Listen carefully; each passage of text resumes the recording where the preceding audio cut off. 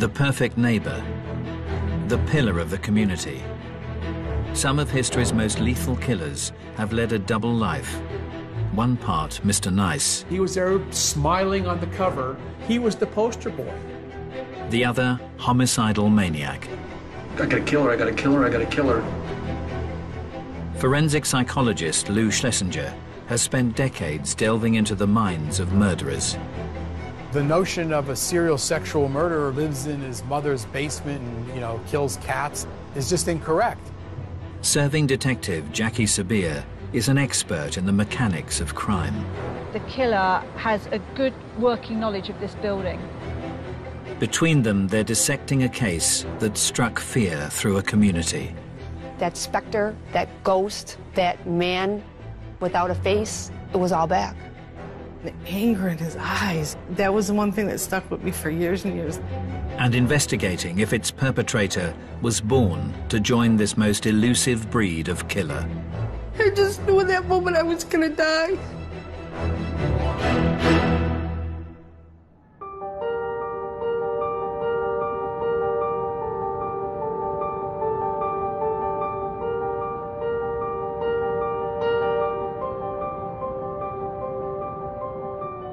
With over 20 years' experience in homicide, Detective Jackie Sabir has headed up some of Britain's most high-profile murder cases. She's in the suburbs of Buffalo, the unlikely site of a crime that sent shockwaves through western New York. One of the really special and exceptional things about Buffalo is actually the stability of the community here. People feel safe, and people that grow up here often come back here to raise their children. There's a good standard of living, there's stable employment, even through some very difficult economic times. And nowhere is this sense of tranquility more apparent than in the idyllic neighborhood of Amherst. Amherst has been voted one of the safest communities in America. It's a picturesque community, a community of affluence. It's where most families aspire to move or live in. Just a very nice place to live and to raise kids. Each year, the beautiful setting also attracts over 30,000 students. It's home to one of the largest universities in New York State, University of Buffalo. As most campuses do, it has a jogging or biking trail fixed to it. It runs along Elka Creek, and it's a beautiful paved trail that you can run, bike, rollerblade. During the fall of 1990, second-year communications student Linda Yalem had been making the most of the green open space.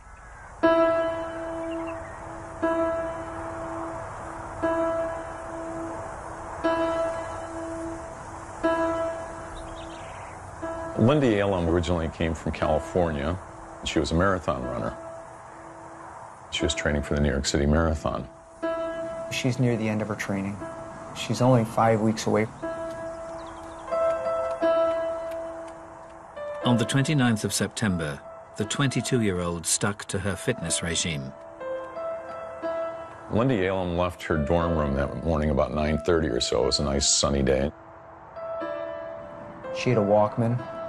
She popped in a cassette, and she went out to do what she did all the time, run. Her roommates were expecting her back in a fair amount of time, and she just never came back.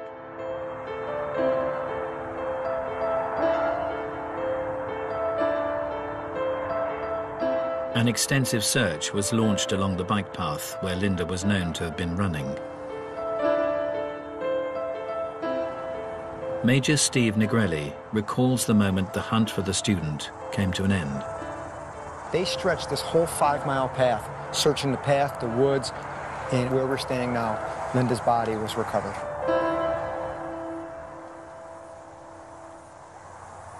She was shrouded with her sweatshirt covering her torso. Underneath the sweatshirt, her brassiere and t-shirt was lifted up, exposing her breast. Her pants were pulled down off of her one leg. Was there any signs of defensive injuries? She had numerous injuries upon her face in her body, abrasions and bruises that indicated that she did try to fight her assailant. Despite her efforts, Linda's assailant cruelly controlled her. The assailant put duct tape over both her nose and her mouth. She was unable to gasp any air. In fact, she was sucking so hard that the duct tape was actually indented into her mouth. As the perpetrator raped his victim, he inflicted further torment through the use of a handled garrote. Why would someone use a garrote in that sort of case? What do you think he was doing with Linda? The garrote, by its very nature, where you can render someone unconscious just with a couple of twists, is a control mechanism. And what he did is he did a double loop. So if I could demonstrate, he just went over and back. And just by one hand, because now he had both broomsticks in his hand, he's able to tighten the garrote and bring his victims in and out of consciousness. They left signature garrote marks, ligature marks across her neck. You're very close to your victim. You're going to be looking in their eyes, aren't you? You're going to be able to see what you're doing to them, aren't you? That's correct.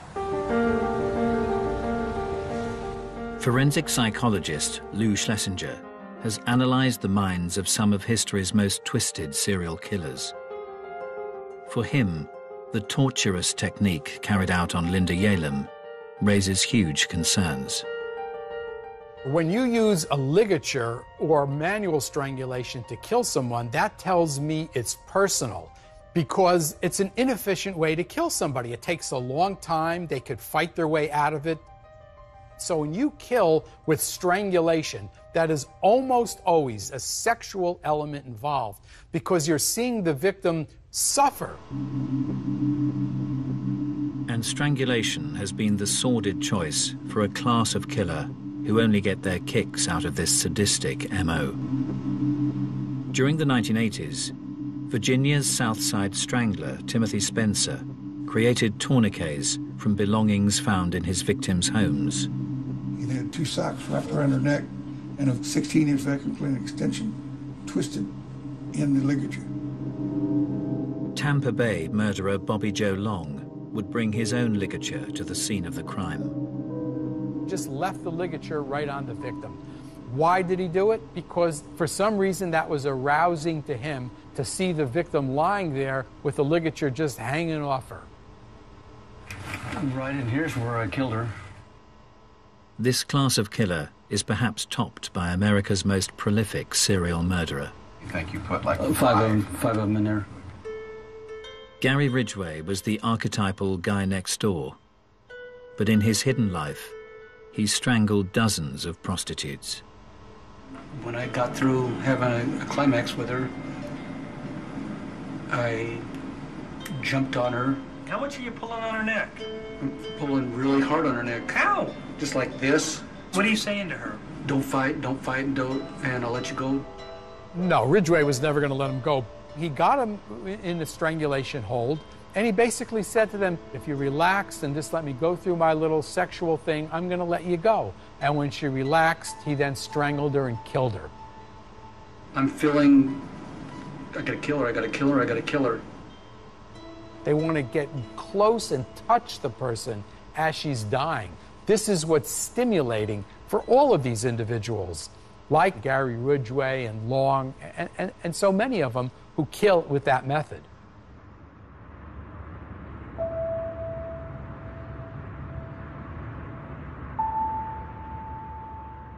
In 1990, in Amherst, Buffalo, the community had been shattered by the strangulation of student Linda Yalem. She was jogging in the middle of the day. She was attacked. No one saw her coming or going. No one saw the attacker coming or going. How does that happen? Detective Jackie Sabir is on the scene with Major Stephen Negrelli as he recalls the moment detectives received a break in the case. A woman called and said she saw a man behind a woman pulling her from behind, pulling across this exact bridge. The sighting suggested that the killer was acting with unabated confidence. This is a Saturday in the month of September. This path is teeming with people. He was brazen enough during daylight hours to grab a victim, drag her over the bridge, and rape her and leave her right here. But as the investigation gathered momentum, it became clear that the assailant's actions were far from random. So the detectives had witnesses that suggested that he'd been staking out the place days before. That's correct. And one such witness was a local factory worker who had spotted a work colleague in the vicinity just days before Linda's death. And this co-worker saw his fellow co-worker walking on that path. Thought it was unusual, went to talk to him, and his co-worker pretended like he didn't see him. Acted bizarre. Although the factory worker was brought in for questioning, no one suspected the murderer could be this pillar of the community. Altemio Sanchez. He coached the boys' baseball team. He played on, community baseball teams through his church. All of his neighbors said he's the greatest guy. He'll mow your lawn for you. He has the nicest looking lawn in the neighborhood. Invites him over to barbecues and things like that. Despite the model neighbor bearing a marked similarity to the perpetrator, close colleagues on his shift at the factory didn't take it too seriously. There was a father and son who worked at the plant as well, and when the composite sketch was out there, they used to joke with him and say, "Hey Al, this looks just like you." And he'd kind of chuckle.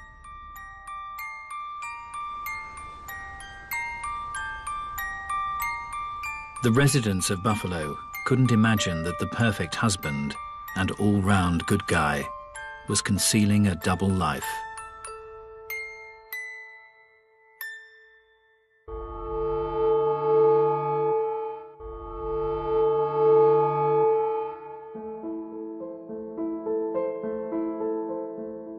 Forensic psychologist Lou Schlesinger and serving detective Jackie Sabir are unraveling a case that rocked a suburb of Buffalo, New York.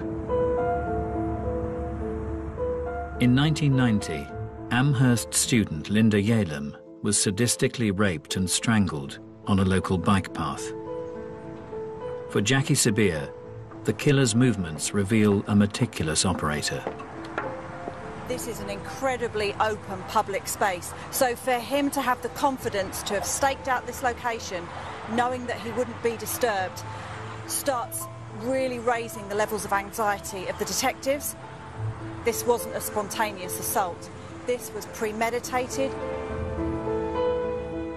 And it appeared the calculated killer may have struck before. His technique resembled an MO displayed in a series of sex attacks, perpetrated by a character dubbed the Bike Path Rapist.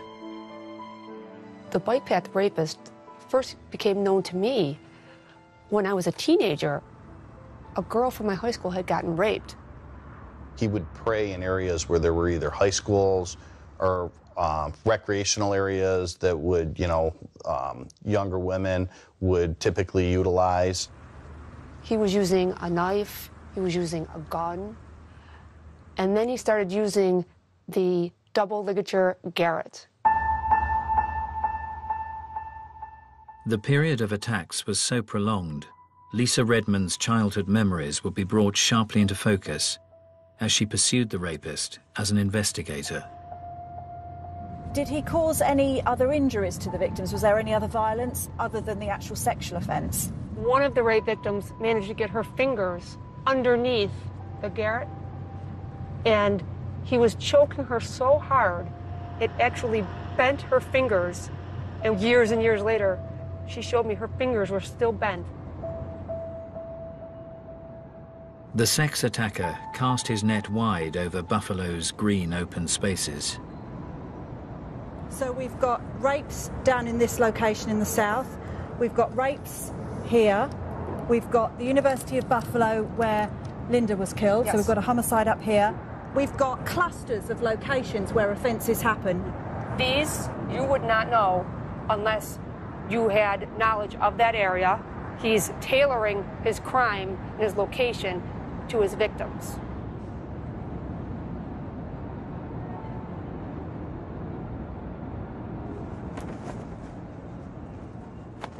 In 1986, 17-year-old Hamburg schoolgirl Susie Coggins would experience the terrible wrath of the rapist firsthand. I was walking to a 9 o'clock class.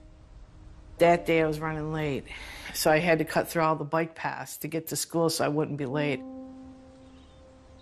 I heard someone running through the woods. I turned over my shoulder to look, and I saw this guy.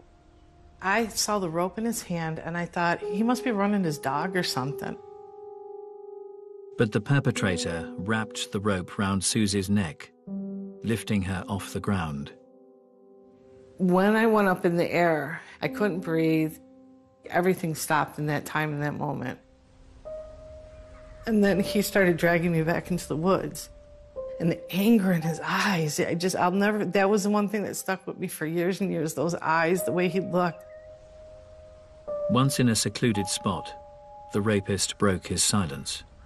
He just asked me how old I was, and if I had ever had sex before. I just kept thinking about my family. I'm sorry, I just kept thinking, I'll never see my family again, I'll never see my friends again. I just knew in that moment I was gonna die. Susie was then subjected to a prolonged rape. When he was finished, and I'm like, well, what happens next? And he says, nothing. I felt like there was some guilt in his voice. And yeah, his energy changed completely from the beginning of it till the end of it.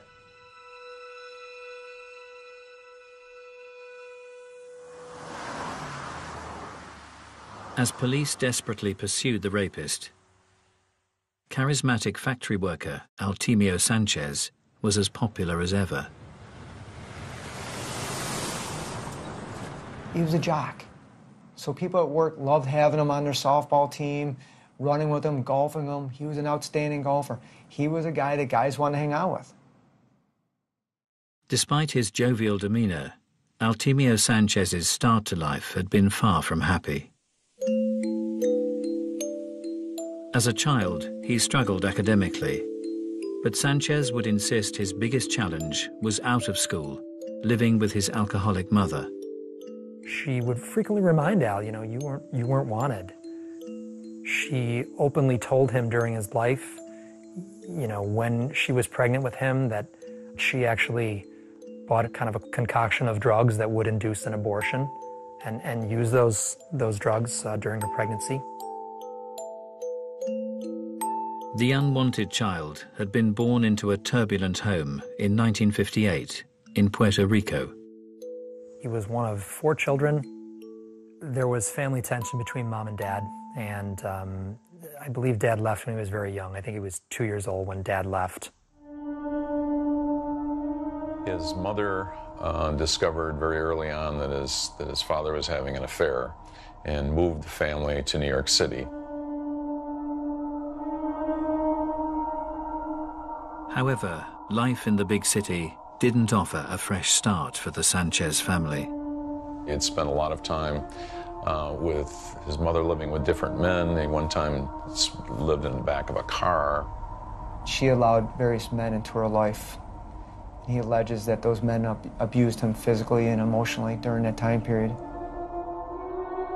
Sanchez stated he also repeatedly saw his alcoholic mother being abused by her violent partner.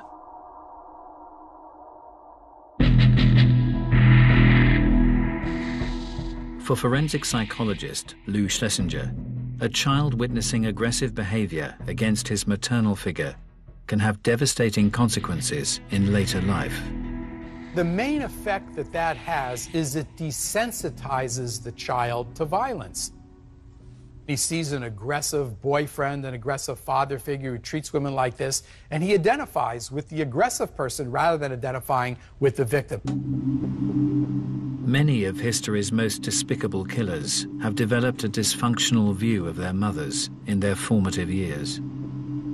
As a child, the Yorkshire Ripper, Peter Sutcliffe, regularly saw his father humiliating his mother, Kathleen. One time, John Sutcliffe spotted Kathleen talking to two men in a pub. That's all, talking, and he slapped her straight across the face. So here we have his father saying, you know, this is what you do to be a man, and, you know, Peter is very much saw women as either Madonnas or whores. You're basically using your parents as a role model, and if that's what your role model is doing, it stands to reason you're going to do very similar sorts of things.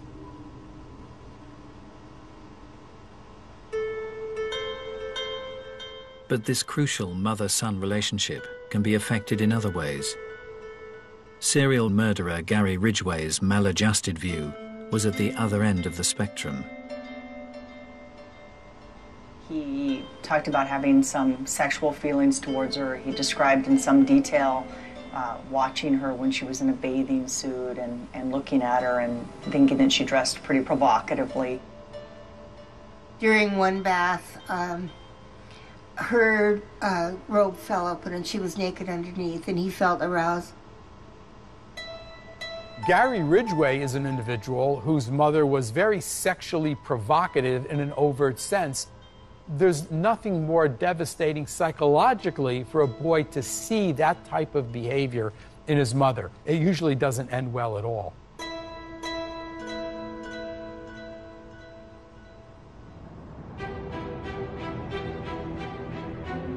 In 1990, in Buffalo, New York, police had connected the murder of student Linda Yalem to a string of brazen rapes committed along the area's bike paths and trails.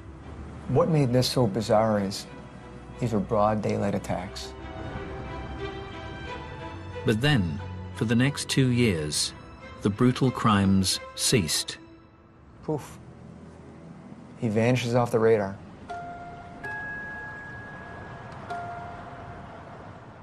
Just a short drive away from the tranquil bike paths, Exchange Street in downtown Buffalo seemed a million miles away.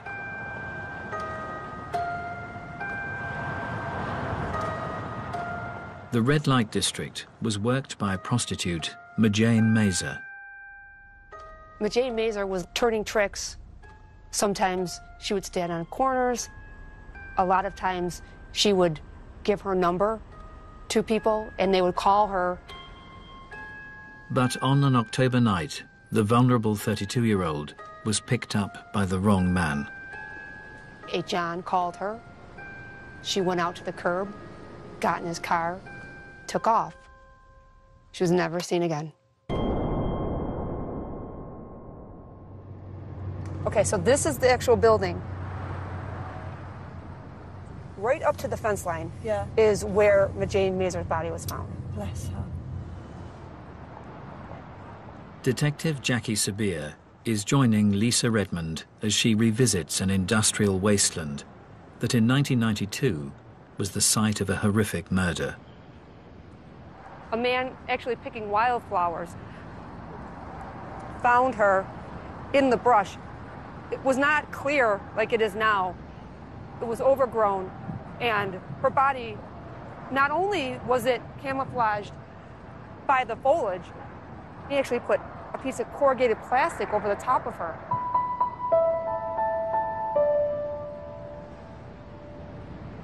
When her body was discovered, what condition was her body in? She was lying prone. There was a plastic bag right around her head at the neck, and then another garbage bag pulled over the top. On closer examination, Majane's cause of death was undeniable. There was evidence of ligature strangulation on Majane. She had the double ligature marks on her neck, but due to the circumstances that she was a prostitute, that she was covered the way she was, the investigators at the time did not put two and two together that she was a victim of the bike path rapist. Did the detectives form an impression of who could have done this, though? What type of person would have done this?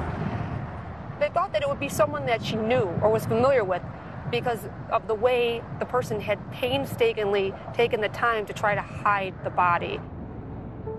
As police chased up leads, they were unaware that one of Majane Meza's regular clients was a local family man leading a double life, Altemio Sanchez.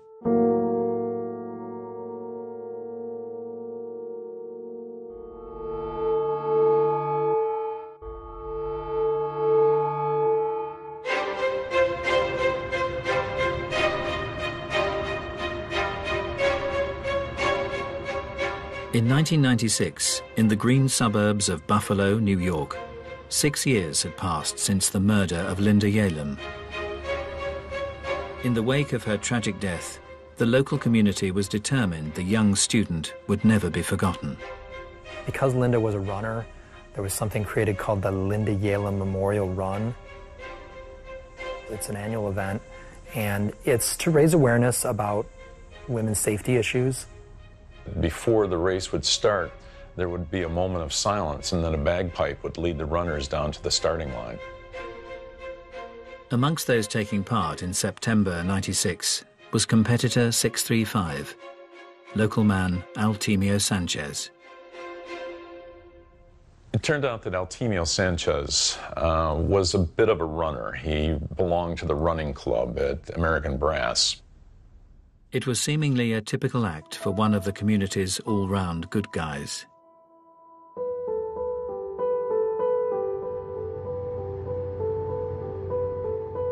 Detective Jackie Sabir has come to Cheektowaga, the neighborhood in which Altemio Sanchez set up home with his college sweetheart 10 years previously.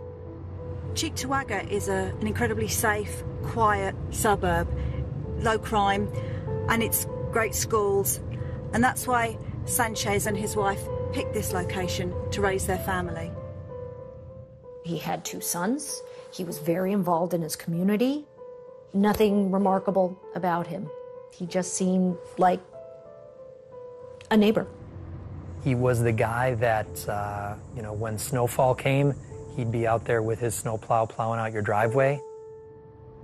He was a member of his local church community where he was coaching the softball league. His family were well known. He was here for a long time, so he'd established ties. In his working life at a nearby brass factory, Sanchez was also well liked. Fellow worker Ken Chakai would regularly chat with the forklift driver as his night shifts drew to a close. And your first impressions of him? He was just a normal guy? Normal guy. Very nice guy. Soft-spoken. I can't say anything bad about him. Was Sanchez ever in trouble at work, or were there any issues? He was a good worker. Yeah. Was there any gossip about him, or rumours? He was good with the church, the community, his family belonged to the church. He's a great guy. Nobody in Buffalo believed that Altemio Sanchez had anything to do with the murder of Linda Yalem. Having worked extensively with the FBI, Professor Lou Schlesinger is fully aware that for many, a serial killer is hard to spot. The notion of every serial sexual murderer being weird and a loner, lives in his mother's basement and, kills cats is just incorrect.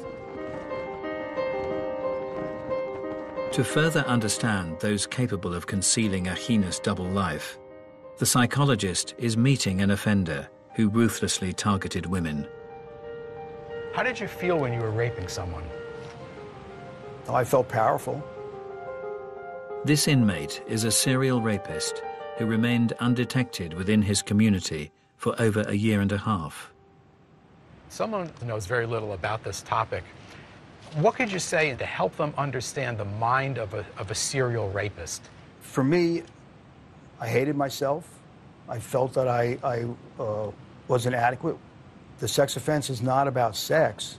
It's about the power and control issues. It's about the self-esteem issues. It's about a person who is desperate to be accepted and validated as a person. While you were raping women, you were in a relationship with women. Well, in this case, I was married. You were married. Did you feel you led a double life in a sense that nobody even knew you were capable of something like this? Oh, absolutely. Tell us about it. I had regular work. I worked hard. I was responsible. I enjoyed activities with other people. When different people that knew you from the community and whatnot realized what had happened, were they pretty shocked? Oh, yeah.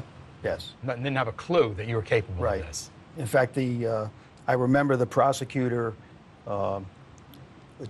during the case made a statement in court that, you know, in all other aspects of my life, this is the guy you would want your daughter to bring home, because I was a steady person.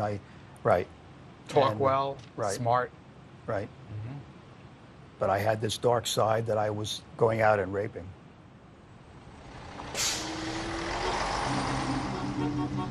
In his work as a profiler, Professor Lou Schlesinger has also experienced this chameleon-like ability in a class of killer that remained invisible to all around them. There's a large group of serial sexual murderers who have families and are married and work and have friends and acquaintances. She got sick, got her a glass of water, comforted her a little bit, and then went ahead and tied her up, and then put the bag over her head and strangled her. Over a 30-year period in Kansas, Dennis Rader murdered 10 people. All the while, the respected scout camp leader hid an assortment of sordid behavior, frequently tying himself up within the local woods. He was very big into autoerotica. What he did was to leave the campsite where the Boy Scouts were, and then he attached a camera on a cord and would take photographs of his accomplishments. Most people believe they can detect deviancy and particularly danger in others when they really can't in some cases. In Riverside County during the 1990s, model citizen Bill Suff's murderous identity was even more impenetrable. He was supplying equipment to the police department, the same police department that was investigating him. A homicide victim was found one morning when two of the investigators were with Bill, and their pager went off, and Bill made the comment to them, "Oh, did you find another body?" If a person interacts with you and makes jokes and seems like a normal guy, why would you possibly suspect that he's capable of such extreme deviancy?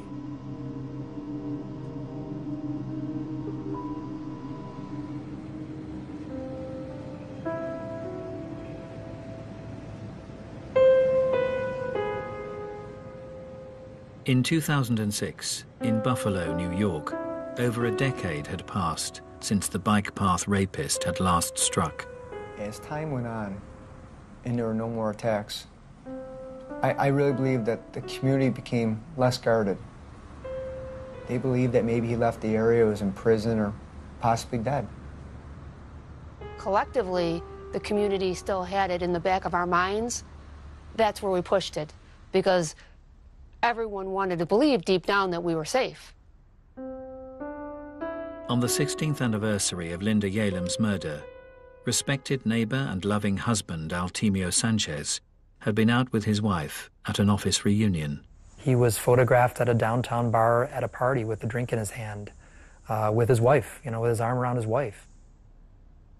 But amidst the celebrations, no one could have guessed how Altemio Sanchez had spent the day.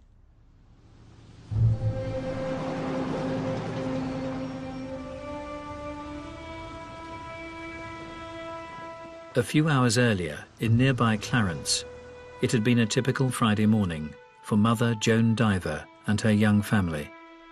They sat at the kitchen table and they had breakfast together. They talked about, maybe we go to a movie tonight because it's Friday night. She had dropped her 5-year-old off at daycare and decided on a beautiful September day to go for a jog in Clarence. Joan parked her car in her usual spot before heading out along the bike path. But as the morning drew to a close, the 45-year-old didn't reappear from her run. At the normal time of pickup for daycare, Mom didn't show. Her son kind of stood at the window and looked out the window like, where's Mom? With no sign of Joan, an extensive search was mounted. Detective Jackie Sabir is joining Steve Negrelli as he retraces its final steps. A couple of Boy Scouts and a scout leader. They just want to help the diver family, so they were out here volunteering, searching. One of them kind of bent down, peered in, and he could see underneath the shrubbery and overgrowth, he could see what appeared to be a human hand.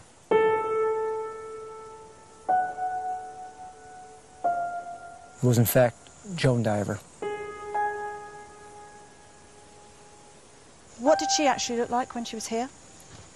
And she was laying on her back. Her pants were down. Her shirt had been lifted up, exposing her breast.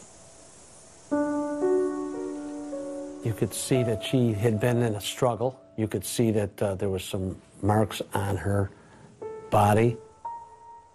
Although not witnessed for over a decade, the method of murder had a chilling familiarity. Those distinctive double ligature marks on her neck. So even after the 12 years had passed, it's almost like a textbook copy of what happened before. All the MO was lining up. The time of day, a secluded bike path, a white female jogger, the ligature. Everything's going down that path. It's the bike path, it's bike path, it's bike path. As detectives discovered the victim's car had been moved, lab tests cast out any doubt that the perpetrator had returned. What came back was one droplet of sweat on the steering column where you put the key in. They were able to obtain DNA sample from that exact key tumbler.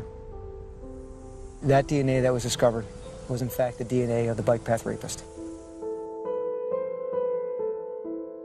That specter, that ghost, that man without a face, it was all back. But as his reign of terror entered a third decade, the identity of Buffalo's elusive serial killer was about to be unveiled.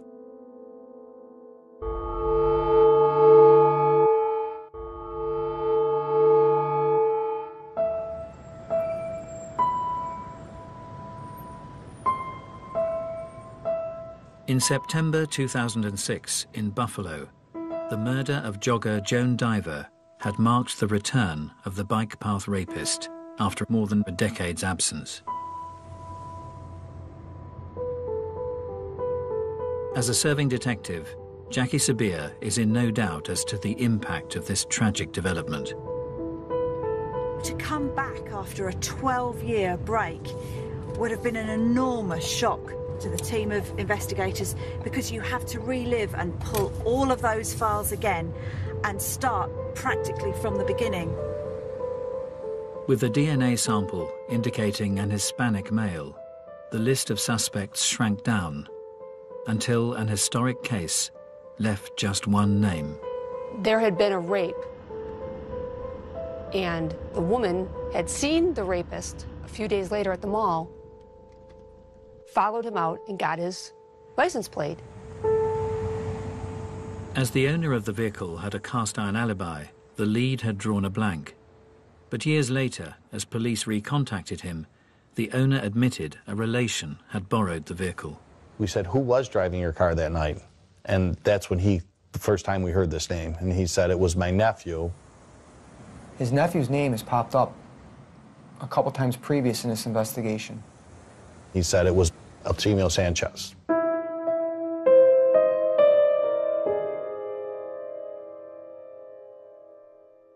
It was like getting hit in the face with a baseball bat, because after all of these years, we finally had a name to the spaceless monster that had been terrorizing the women of this community.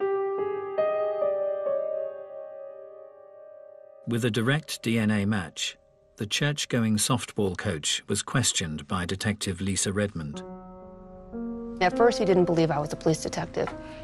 It made me show him my badge.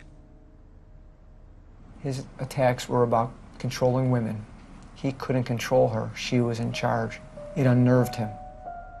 At one point, he said, "I think you're something else." And I noted that he said something, not someone. He referred to me as something. As news of the arrest spread, local residents struggled to comprehend the identity of the unmasked killer. Neighbors going on TV saying that we had the wrong guy, that we were wrong. Altemio Sanchez's wife, I really don't think that she had any idea what was going on. In the morning, he commits a murder. At night, he's with a work party with her. And while she's pregnant with one of their children, he's out raping, or he's patronizing prostitutes. I don't think she saw any of this madness, that dark side of him at all. The factory night shift workers' colleagues were left equally mystified. When the news came that the bike path rapist was arrested, the one gentleman I interviewed said, "That's great, he's off the streets, finally." And then they said, "You know, it's Al Sanchez." And he swore and said, "Why are you picking on Al? It couldn't be Al." But those who had experienced the dark side of Altemio Sanchez were in no doubt that police had got the right man. I remember running as fast as I could to the TV, and I'm like, oh my God, that's him. And I saw those eyes, and I just remember falling to my knees. I just started crying. It was finally over. It was finally over. Basically, what we had was a monster living amongst us that we never realized was there. In court, Altemio Sanchez would be sentenced for the murders of Linda Yalem, Majane Mazer, and Joan Diver. He's looking like he's a broken man. You know, his head's bowed, you know, his hands are clasped in front of him. Such a slap in the face to see him play that role, because he absolutely was not sorry for any of his victims. He was sorry he was caught. Whilst Altemio Sanchez presented himself as remorseful, other killers who deceived all around them have played out their final acts of freedom in different ways. Gary Ridgway quietly faced his victims. How do you plead to the charge of aggravated murder in the first degree, as charged in count 5? Guilty. Dennis Rader reveled in detailing his heinous crimes. I got on top of her and then strangled her with a belt at that time. But to fully appreciate these cold-blooded killers, Professor Lou Schlesinger believes you have to look to the past. If you want to understand an offender, don't go by how he appears in court. Take a look at what he did. What he did tells you what the offender is really like. And Altemio Sanchez's brutal history undoubtedly bears the hallmarks of this most dangerous class of killer. The guy next door who was simply invisible.